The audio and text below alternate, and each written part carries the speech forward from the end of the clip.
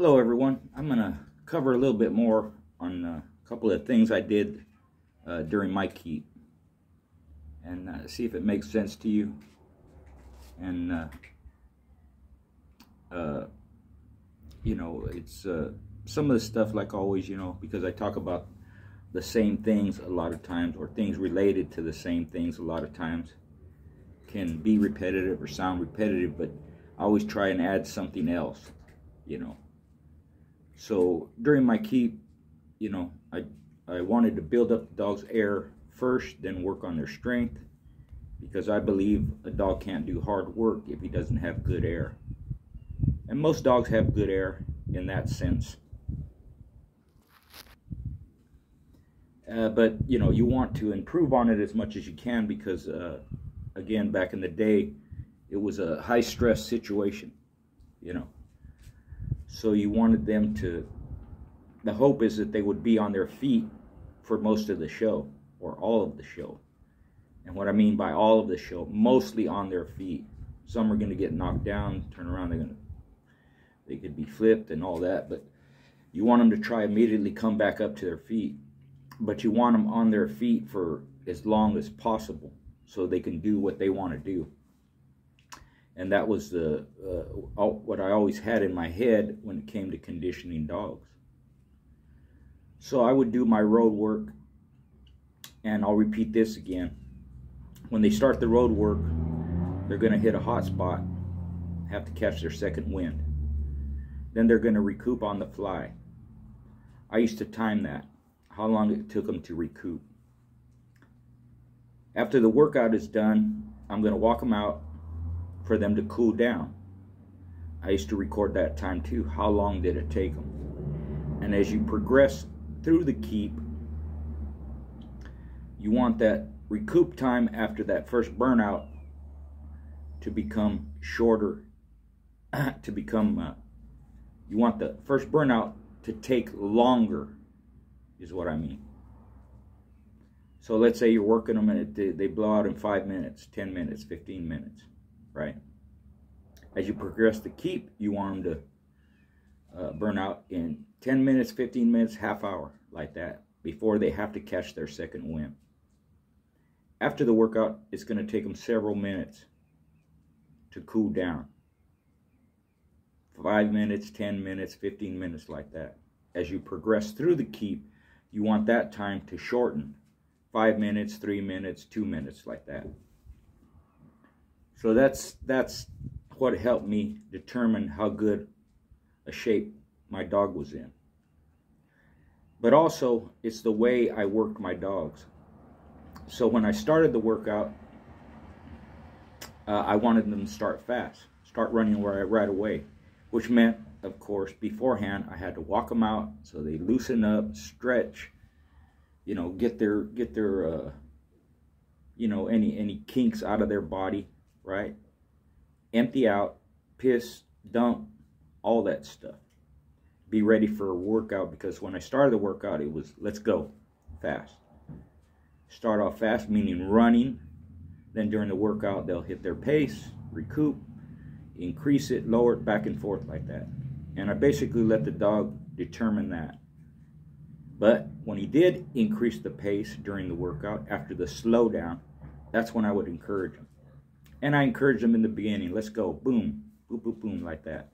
Not constantly talking to them, not all the way through. And when they slowed down, I didn't tell them, let's go, hurry up. I just let them do it, kept my mouth shut. When they increased the pace, I encourage them. That tells them they're doing good. That's that bonding, that connection we have with the dog. And back and forth, like that. And also, you know, after the first week, because the first week the increments are more steady, right? So you start at a certain pace, the next day you might up it a little, next day like that. But once, after that first week, once I kind of got it going, I would increase the workouts every 3 days. That was just my way of doing it. And I did that because as I increased the work the first day, that's their introduction to it. Second day, they're kind of getting used to it. Third day, they are used to it, and they go through it smooth, right? But one thing with that also is on the third day of the increased work, when we're doing the road work, I wanted them to run that same distance faster. So let's say it takes 45 minutes to run. Let's say it takes 45 minutes to run 5 miles, right? That's the regular pace of the dog when I first start that 5-mile run. 45 minutes, that's the average time. Do that. Second day, they may do it in 45, 44, somewhere around like that. On the third day, I want them to hit it hard. So they're doing the same 5 miles, but I want them to do it in 40 minutes instead of 45. Same distance, but I wanted that increase in speed, that increase in work, that shorter time to run the same distance. That's one of the ways I measured their air or how good their conditioning was. And from the first day increase to the third day of doing that same distance increase, after the workout, I want that cool down time to be basically the same. If it took 5 minutes on the first day, I want it to take 5 minutes on the third day, even though the speed has increased, the time has decreased because they're running faster.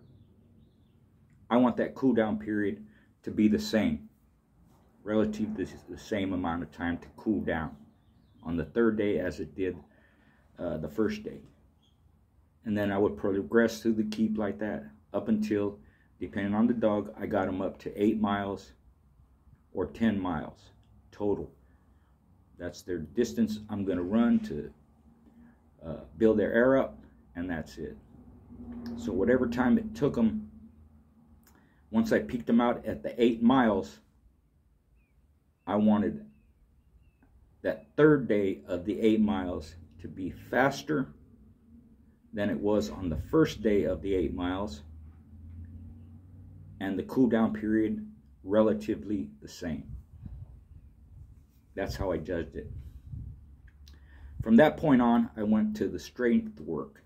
And basically the first 4 weeks, I'm doing the road work. I'm running them. The next 4 weeks are actually 3.5 weeks. That's where I'm building the strength up. And then the last week I'm finishing them off. I'm gonna do another vid. Next vid I do will be on the last week, peaking them, maintaining weight, water, all that stuff. So you know, people might think, well, if you do that with the road work, that's what you're gonna do with the strength work. And no, it's exactly the opposite. So the strength work I'm going to do, it's the same process. Empty them out, start doing my bait work. You know, I have all this in my keep, and I'm just explaining it more for people that have bought my keep and have questions about it. You know, and that's the one thing you can always ask me. Always ask me. I've had good feedback on it. People say it's successful. They like it. It's helpful. You know, they can use mine or develop their own from it, because a lot of it is paying attention to the dog, the breathing, the heart rate, all that stuff. Things to look for. How to work a dog. So with the bait work, the strength work, same thing. I'm going to empty them out. We're going to do the strength work a certain amount of time. And again, starting with that strength work, I'm going to hit them a certain distance. Usually it was a 1/2 mile. That's it. Pulling, you know, building that strength on that first day, just a 1/2 mile. But, you know, one of the things about that too is I'm going to time it, or I'm going to time especially that strength work. You know, I'm going to time it and see how long it takes them, right? So I got them doing a certain distance, right? Same thing. After 3 days, I'm going to increase the distance. And even from the first day, I'm going to hit that distance and see how long it takes them. Next day, I'm going to do the same distance, see how long it takes them. But on the third day, even though I'm doing the same distance, I'm holding back on them more, and it's going to take them longer to do that distance. I don't want them to do that distance faster. I want them to do it longer, which helps build their strength up. So if it took them 10 minutes to do that strength work, right, on the first day, on the third day, I want it to take them 12 minutes or 13 minutes or 15 minutes, whatever it is. Same thing when I increase the work. It's going to take a certain amount. So at the peak of the workout, which mine was about 4 miles, right? Nothing but strength work. That's it. It's going to take them a certain amount of time. When I hit that 4 miles, I'm going to time it. On the third day, same thing. I'm going to time it, but I'm going to hold back, make them work harder, and it's going to take them longer to do that 4 mile peak. And that's what I'm looking for. So that's what I mean. It's totally the opposite. And by doing that, it increases their conditioning. They become, they're in better shape. So the first part, running, as I go along the keep, I want them to do that same distance faster, but I want them to cool down at the same time. Second half of the keep, I'm building the strength, and as I increase the distance, I want them to do the same distance on the third day as I did on the first day of that increase, but I want them to take longer. And I manipulated that. I forced that, right? And one of the ways I did to keep them interested was I had my son walking in front of me, and I had my dog behind him with a harness and a lead, and he's pulling to get at the other dog. So to make sure he doesn't lose distance, I would have my son increase the distance in front of us or get closer to us. When he gets closer to us, the dog's working harder, but I'm holding back more. I'm not letting him get at the dog. And sometimes I would let him get at the dog, let him get a little closer, and then have my son move up farther away, and just do that back and forth. And when they want to slow down and pace themselves more, we just kept that same distance, and he's working that pace. When he's recouped in that sense and wants to increase it, I tell my son to back off, hold my dog, and the closer he gets to my son in front of me, the more I hold back on the lead. That's what causes the increase in time that it takes to do that workout, but it's the same workout. And then again, after the workout, cool them down. I want them to recoup, to cool down in the same amount of time. So that's how I judged how good a shape my dog was. If there was one of those things didn't happen, one of those two things, either of them didn't happen, where it took longer during the running stage for my dog to cool down after a workout, or it took longer during the strength stage for my dog to cool down, that's when I might give him a day of rest. That's it. So that's how you monitor your dog. That's how I monitored my dogs anyways. What are the results at the end, during the workout, and what are the results at the end of the workout? If something's off in either one, then I either need to back off on the work or they need another day of rest. And most of the time they went smooth. My keep went exactly the way I have it written in my keep book. But sometimes you have to adjust. And a lot of times I had to do that with dogs I borrowed from other people, or dogs that people got from me or they bred to one of my dogs and they brought them back later for me to use because they weren't raised the same way as my dogs were. They couldn't handle my keep the same way my dogs could. So I would have to do less to get them in good shape. And that's one thing that, you know, I had a hard time understanding. I was stubborn, and a lot of people do. You see a dog want to work hard, so you let them do it. And you let them increase it. And you let them work as hard as they want to. And that's what can burn them out. Because just like a show, just like schooling, just like a workout, how it ends matters more than how it begins.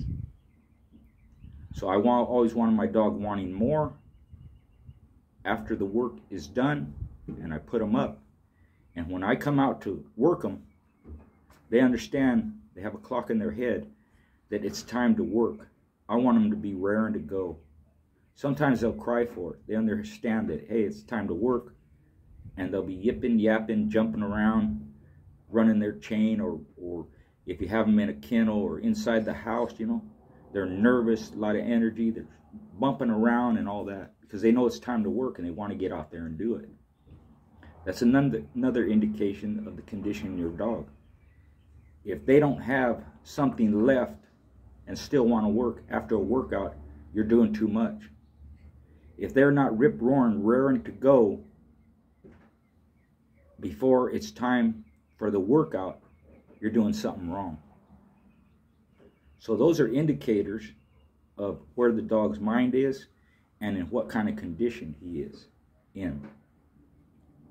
So again, this is a short video. I just wanted to cover that. People were asking me, but that's one of the ways, or two of the ways, more specifically, how I work my dogs and judging their mannerisms, their behavior of, you know, that showed me, you know, what kind of condition they were in. And like I said, the next one will be on the last week. I'll cover some more stuff, and hopefully that'll help too. So again, thank you.